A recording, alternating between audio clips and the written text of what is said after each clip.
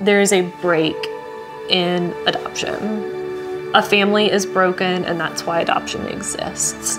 And yes, adoption is a picture of the gospel because we're broken, but the reality for humans is there is that break. And my break was quite young. Some people's break is much older, but there is that break, and it's not how God originally designed the family.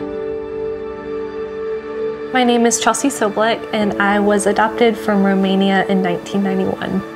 I was born in post-communist Romania in the capital of Bucharest. My adoptive parents tried and couldn't have children naturally, and they were in the process of a domestic adoption, and it was taking years.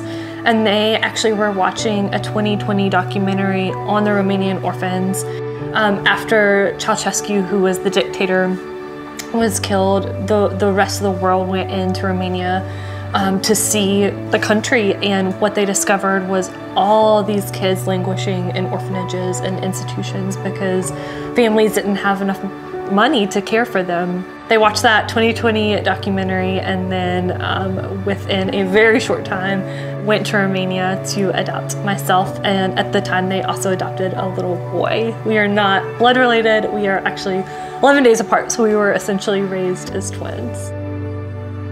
Growing up, my parents were very open with us about our backgrounds. I so appreciate their openness.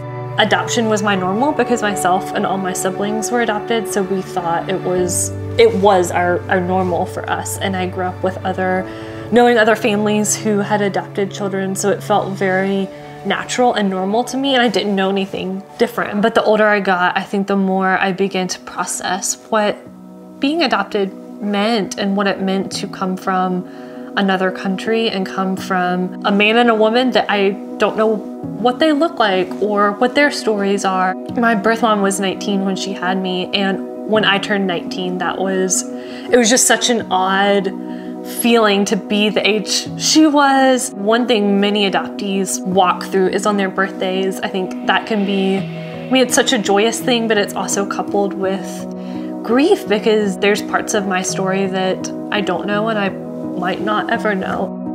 One of the things that my parents didn't have, and that's because it didn't exist when they were pursuing adoption, was trauma-informed care. And no one had, the brain science of kids with trauma or kids who have adoption and foster care as part of their stories.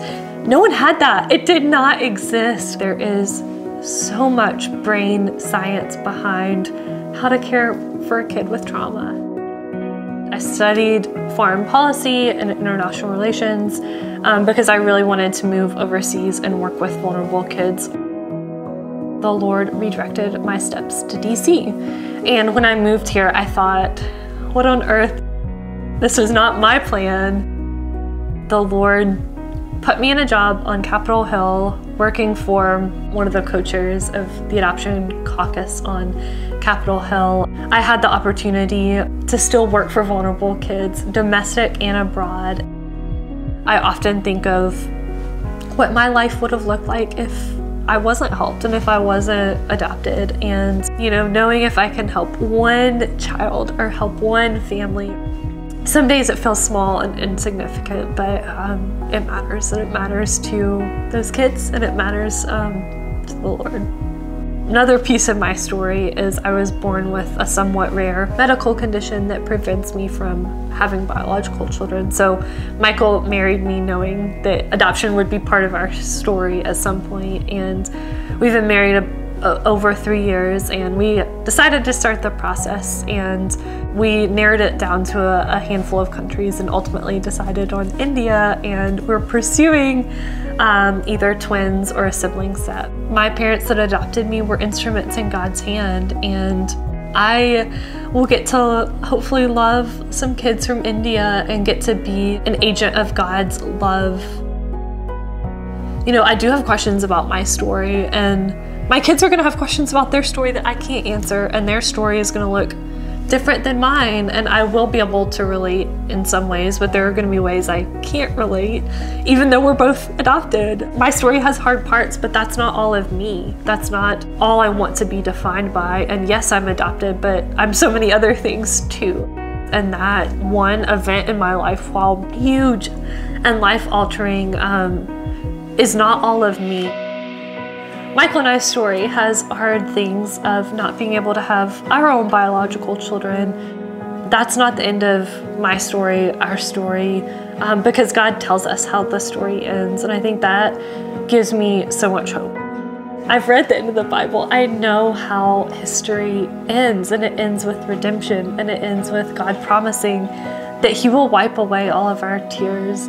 Journeying towards heaven with the Lord with me, I think has changed how I view my own story, how I view helping vulnerable people, and how Michael and I will approach raising our kids.